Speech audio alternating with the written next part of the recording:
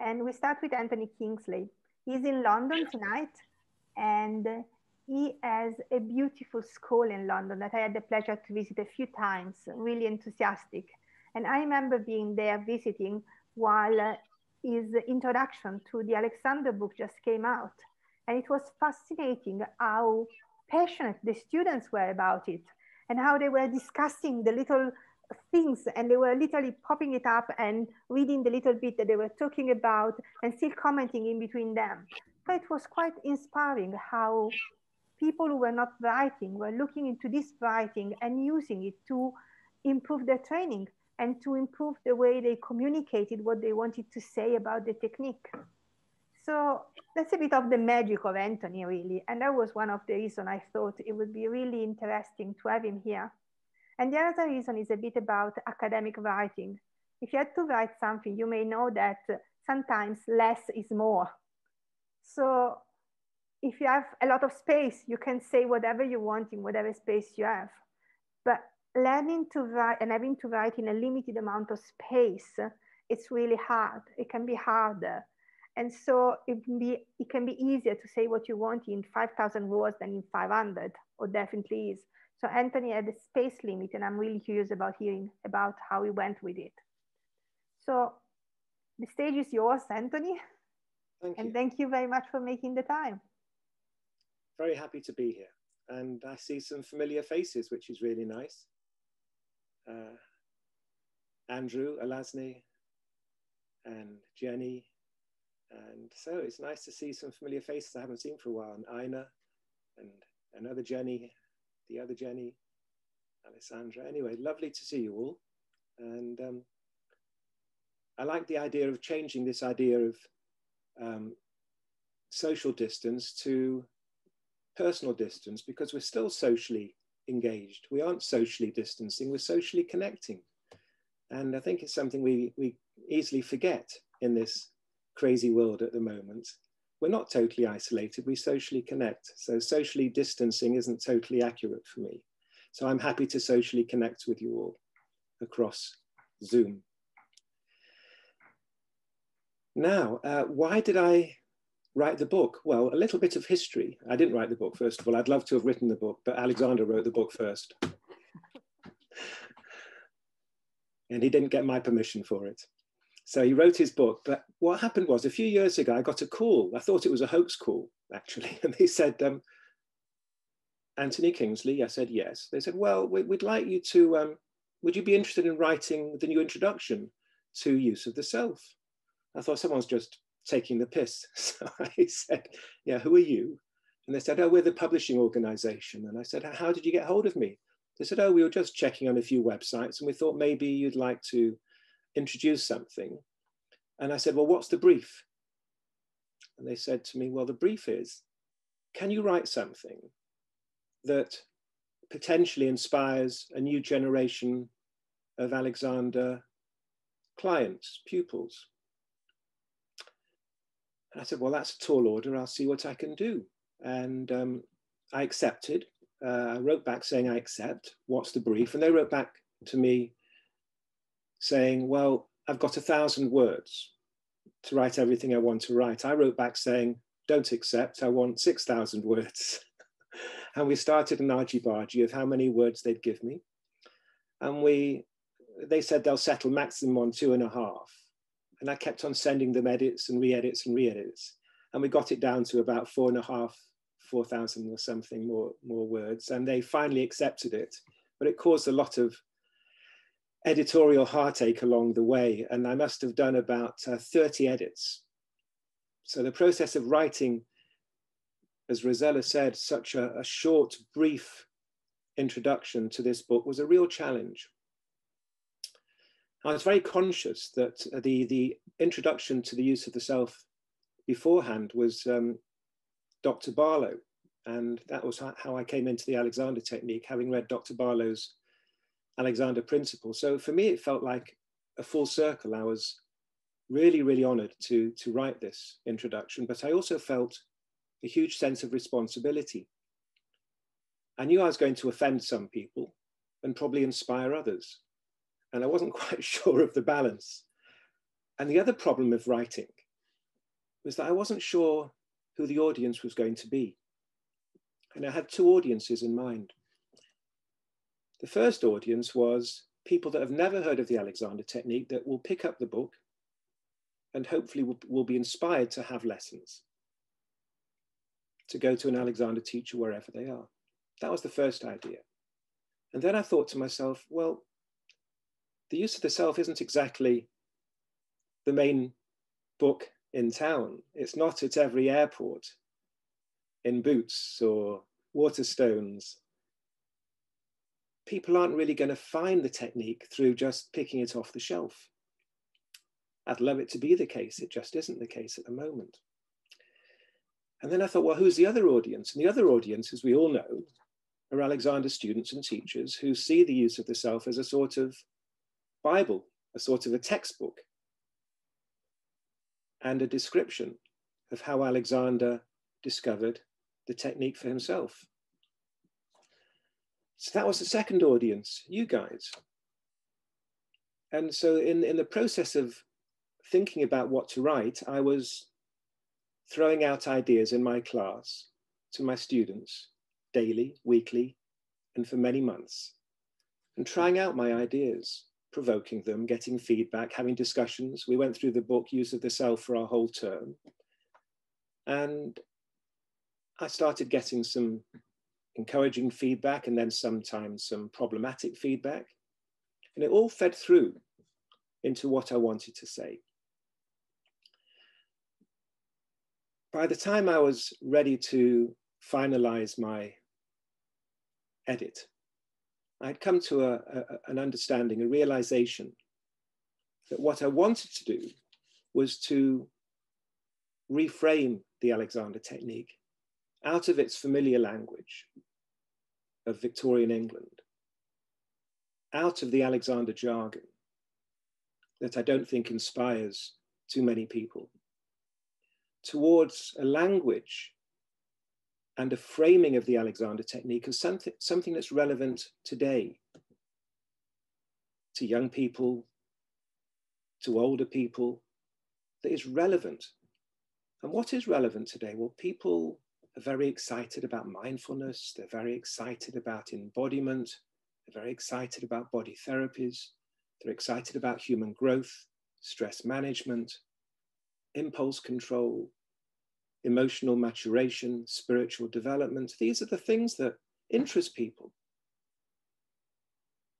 And it's become very clear to me, both in training teachers that I've been doing for the last 30 odd years and in my individual practice, that this isn't the way we frame our work. We frame our work as a postural re-education, and it certainly is a postural re-education. And it's for people, of course, with back problems and neck problems and so on. And the use of the self normally has a picture of a body on the front. Even the new edition has a picture of a person sitting in a chair. And we frame the technique as unconsciously or consciously how to sit nicely, how to walk nicely, how to improve movement. And yes, it is those things. It is those things. But my experience of Alexander, my personal experience, as well as my personal reading about the technique from Alexander and his 4 books, plus his articles and lectures, have convinced me that it is much, much, much more than that. And that we, in a way, sell ourselves short, that we don't really do justice to some of the most amazing things, amazing implications of the Alexander technique that is relevant and is so relevant to people today, if only we could reach them with a different language. Now, I understand, and we ourselves, if we were meeting in real time, and we're meeting in real time and real space, we could talk about inhibition and means whereby and directions and head forwards and up. We could talk about inhibition and end gaining, and we'd all know what we talk about. And we could discuss and argue and debate, and that would be great. But my passion for writing the introduction was to go beyond that narrative, to go beyond that narrative and reach people. Number one, reach people who are not familiar with that language and wouldn't understand it and certainly wouldn't be inspired by that sort of language. But also, maybe this was a bit of a pious hope, to talk to a new generation, and maybe not so new generation, of Alexander's students and teachers that can be inspired to see their work in a way that is more all-encompassing, is a wider perspective of what they actually are doing. And things like psychophysical unity, I still find it absolutely incredible that something like over 100 years ago, Alexander was talking about the impossibility of separating mind from body. That every act is a mind-body act. That we can't separate out the mind-body. It is one organism. And that our mind-bodies are a description of our psychophysical health and well-being. And that psychological stress and physiological stress is the same thing.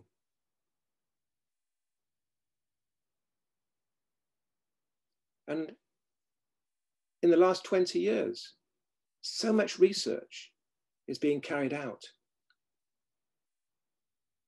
in neuroplasticity, in neuroscience, in psychosomatics, in psychobiology, psychoneuroimmunology, in fascinating fields that are just now confirming, evidence-based, the truths of the Alexander technique, which is psychophysical unity.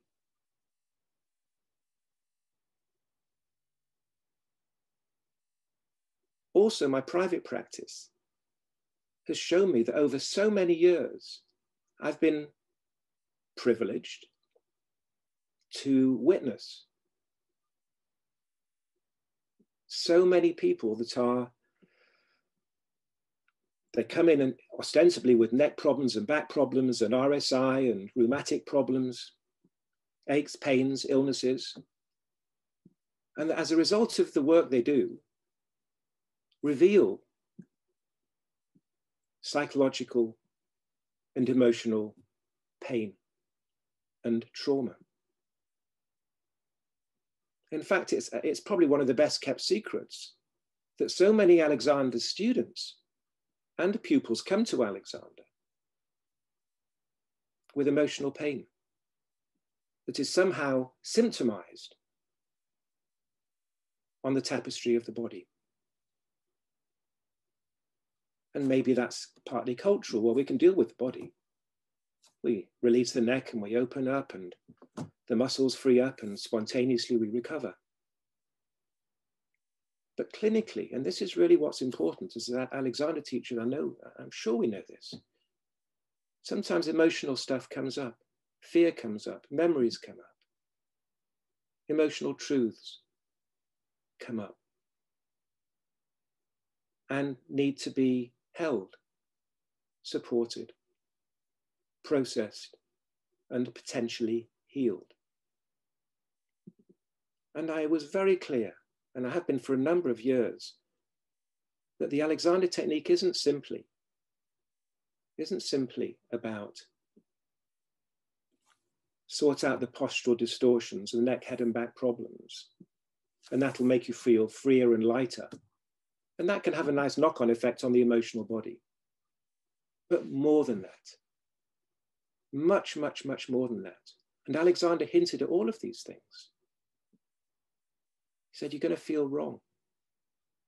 Faulty sensory appreciation. Force of habit that is very, very difficult to shift. And my inspiration for writing this little introduction was to honor the psychophysical nature of symptoms, the psychophysical nature of all our symptoms, whether it's chronic illness, a lower backache, tendency for migraines, losing our voice, stomach ulcers, asthma, whatever the human functioning is being disturbed and distorted is often the result of a habitual way of being in the world, a habitual way of being in the world. If I constantly go around like a headless chicken, we can call it end-gaining if you like, rushing around and buzzing and stuff and over-adrenalizing, that's going to activate my digestive system and lead to all sorts of digestive problems. My inability to quieten myself might lead to colitis, irritable bowel, the inability to sleep. It might lead to other inflammatory conditions because I'm always inflamed. The itises. It might lead to many, many things. And for us to look at wellness and illness as being a psychophysical story, for me is really, really inspiring. Really inspiring. And I feel it's something that Alexander teachers can embrace fully, because that's what we've been training in for 3 years. What do we train in? And this is what I was writing about, the force of habit. What does it mean? Why do we have habits? What are these Alexander habits that Alexander was interested in? What's the genesis of these habits? They're not just posture habits that we work very hard as Alexander teaches to eradicate. What are these postural habits that hold us in their sway? Well, think about them. They're coping mechanisms and adaptations, very often to childhood wounds, pains, and trauma. And they live in the mind and body and eventually cause trouble. That's one way of looking at things. Let's take Alexander's story as an example. He lost his voice. Well, that's a psychophysical story. You could say, oh no, it's not. It's just a bit of strain. He had to learn how to keep his neck free and just send his head forwards and up. But it was much more than that. Think about the loss of voice as being Alexander's constant need to hold the audience, because he was afraid of not holding the audience, of reaching out and end-gaining so that he could be loved and accepted and successful. What do we all do when we don't feel loved? When we have to fight hard for our parents' love? Say we're one of how many children? 6 children, 7 children, 8 children, say we are. And mummy and daddy, quite rightly, are quite busy with all sorts of other demands. We have to fight for our place in the world. We have to fight for our bonding, our attachment, our critical attachment to mummy, daddy. So we develop ways of being seen. And we have a trauma of not being seen because that makes us feel terrified. So we become always, this is just one example, always having to cope with the fear and reality of not being seen and heard. So we reach out and try and grab mummy's, daddy's attention until it becomes a habit. It's the way we are in the world because our earliest experiences set the stage for the future. So by the time Alexander's a young man, he's in great need of wanting to hold on to people, reaching out, trying to sort of orally with his mouth and face hold on to people, making sure that he doesn't lose them. The idea of staying back and the audience either likes him or doesn't like him, or people like him or don't like him, was intolerable. So there's a force of habit that is much deeper than a silly way he learned to use his voice poorly because he didn't have the postural knowledge. But maybe it was indicating something so exciting about the human organism and its need early on in life to adapt and cope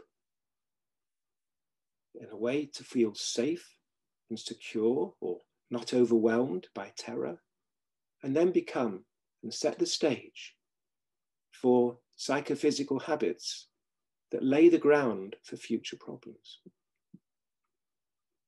And what if we've been traumatized? What if we've been unlucky to be traumatized by an abusive father or mother, alcoholic parents, absent parents, neglect, abuse? What happens then? What happens then? What happens to the human organism? What happens to the human organism? What happens to the child at that time? Well, we've all had a variation of this, all of us. I certainly have. What does it do to the organism? I took this out of my kids' box the other day, box of tricks, and I took it. My little son, 8-year-old, he said, "Daddy, that's my toy." And I said, "Well, it's going to be mine for a while." I've requisitioned it. And it's like, when we're little, everything's hopefully open and we pulsate, expand and contract. When a trauma comes along, we shut down. Shut down. Not just one muscle, but as human beings. We shut down, we become disembodied. And we go into our various individualized habits. We don't let anything in. We don't want to feel. Most of the Alexander habits he was talking about are really strategies for not feeling, strategies for not coping, strategies for not being overwhelmed by intense emotional reality. So we cut off. One great way of cutting off is to live from here upwards. Does anyone know that one? I know that one very well. We live in the head upwards, in the intellectual world of ideas and thoughts. For some of us, even spirituality, up there. We fly off into our heads. We fly off into our heads, into feeling, into ideas. And what do we fly away from? Here downwards. The place of feeling, the place of emotional reality. Mind wandering. Today it's called ADD, ADHD. Anyone heard of that one? It's epidemic now. Epidemic. Everyone's tagged, labeled as ADHD, autistic, Asperger's, attention deficit. Alexander called it mind wandering. Why would a child mind wander? Alexander talked about the habit of mind wandering. Well, it's not stupidity.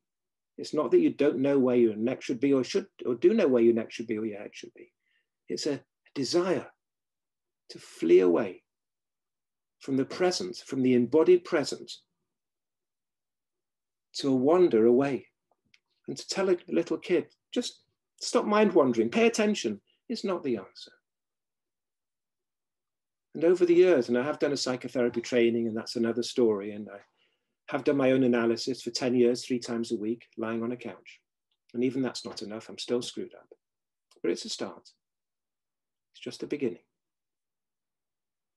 I realized that the whole of the Alexander technique is a way to come back to the body, a way of being re-embodied, to recover, to re-embody, re-experience ourselves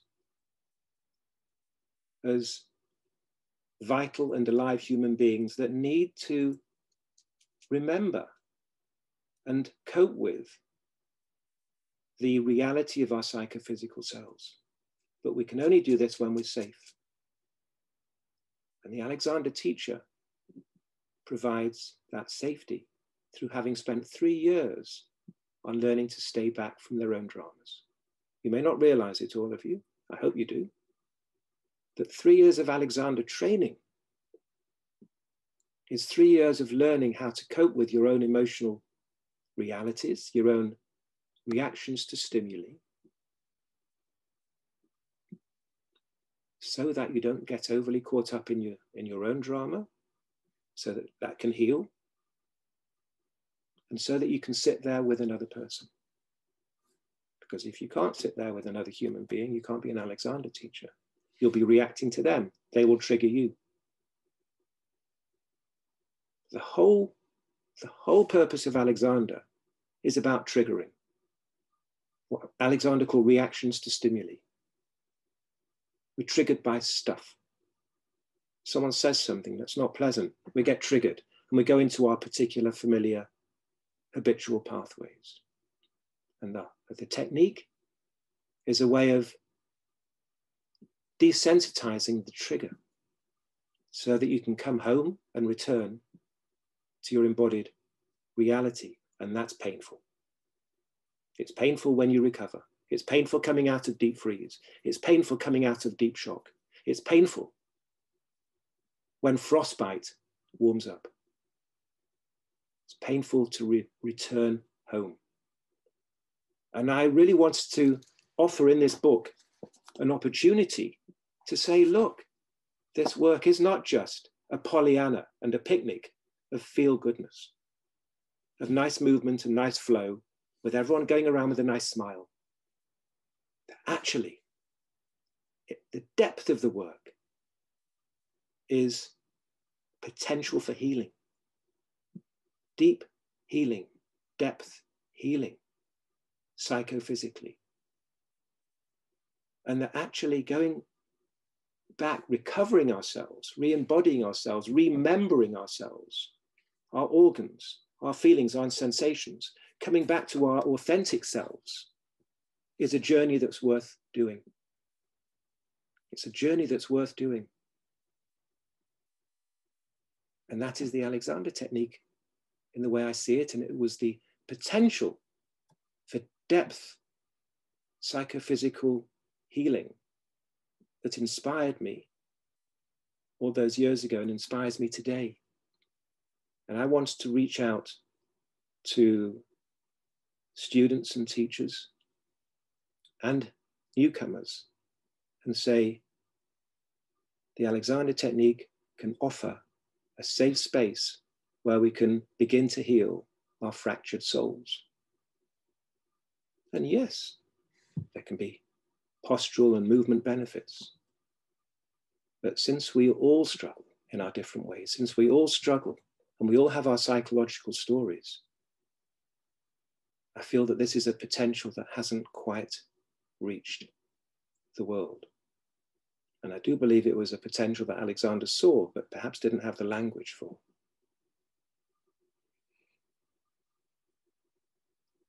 And as I suggest, quoting from one of my favorite teachers, Leonard Cohen, there is a crack in everything. And that's how the light gets in. There is a crack in everything. And that's how the light gets in. And for me, that's another description of what we do. We let the light into the cracks. And bit by bit, we can become more whole and less fractured, in touch with our sorrows and pains, our hopes and disappointments, our joy and our pleasure, all of it. Because returning to our embodied selves is life. And being cut off from our embodied selves is living less fully. And so the way I understand Alexander's symptoms, neck problems, back problems, chronic illnesses, is that they can be symptoms of self-estrangement, of alienation from who we are and who we were designed to be, our real selves, our authentic selves. And we can offer a support and be a compassionate witness for those that want to undertake the most important journey of all, which is a return back home. Okay. Thank you. So I'm available for relating more deeply to certain questions. I've got Kay, and then I've got Alasne. I just wanted to say, where can we get the new edition, Anthony, with your forward? Oh, this one. This is just Amazon, I think, but you have to, there's still the old edition on Amazon. So I think you'll have to click on the link. I can send you the link or send it via Rosella, because there's lots of editions you can buy on Amazon. If you want this particular one, I think you have to click a certain category. Thank you. Yeah. I'm happy to say that actually, if you Google that book on Amazon UK, the new one comes up, of course, because Amazon always tries to sell the new edition. So that's the easy one to find in a certain way. Okay, Halasne. Yeah, so I was just telling Anthony that thank you for the talk, and that was my experience, that I came to the Alexander technique with huge physical pain, but then it turned out it was coming from huge, deeper emotional pain. And the Alexander technique gave me, you know, that space, protected space to release, to cry, to, you know, not being judgmental, everything. And then, you know, I could even start breathing better and get rid of the physical pain. But I had like two main teachers, and one of them, you know, was allowing this emotional and talking, and the other one was more about doing the Alexander technique itself. And they both worked for me very well, but she was saying, we shouldn't be talking, you know, as psychotherapists, that I know Anthony is a psychotherapist, so he has that, but they study a lot for this. But so what should we do? You know, like I am a bit debated, you know, I am not psychotherapist, I have a business background and then exercise. And so, but in myself, I know that the Alexander technique works as an emotional tool. So yes, I don't know how. I mean, can't we? You know, yes. Well, first of all, I think that's a very important point, that I wouldn't want anybody who's an Alexander teacher to play with the emotional realm and to pretend or act like a psychotherapist and start digging into a person's background, inquiring about narratives. What I am saying is that, and as in your experience, stuff will come up whether you like it or not. Stuff will come up. Wounds will come up. Not simply nice releases and it's all done and dusted. But if you provide a safe space and you're staying back and you're able to maintain your psychophysical condition of non-reaction, that provides a ground where your pupil can start to allow more experience into their being. And that's just a function of who you are at that time. It's not because you're digging or playing psychotherapy. It's because as a human being, you're providing a fertile ground where a person can come back to their bodies and back to their experience. And to deny that this is part of the Alexander journey is crazy. And it's not going to simply... Yeah, I totally agree that the safe space gave me the path. Yes. And when that happens, it's really important that all of you know the territory. And what do I mean by know the territory? I mean, know the territory first and foremost in your own psychological and emotional and physical evolution, that you've journeyed towards your own emotional truth, that you've made the journey from disembodied, out-of-bodied, habitual patterns of distortion and diversion back home. And to spend 3 years on a psychophysical journey will have given you a certain experience and an understanding. And if you've been allowed to name the beast, to name your truth as you go through your journey, that your physical pain may be a manifestation of emotional pain, then after a period of training, you are therefore more equipped to hold that space for someone else who goes through it without delving and pretending that you can diagnose or analyze or auto-suggest, none of that. The role of a good Alexander teacher is to be a good Alexander teacher.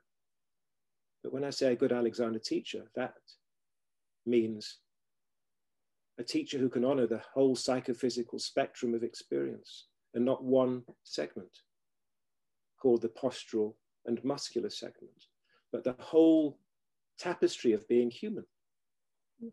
And so the further you go in your own journey, and this is just a truth, the further you go in your own journey and visit your own dark nights of your soul, the more you touch your own terrors and fears and anxieties and pains, the more you travel through and process, to a certain degree, your wounds and open up to your emotional truths, you will embody that essential safety that provides the ground for holding someone else's experience without mentioning it. You don't say, oh, trust me, come and trust me, I'm the emotional guru.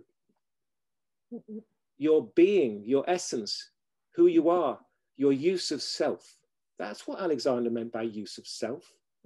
The way that you are in life, the way that you emanate your energy in being with another human being, your ability to listen, not with effort and doing, but non-doing listening, non-doing hands, non-doing understanding, non-doing analysis.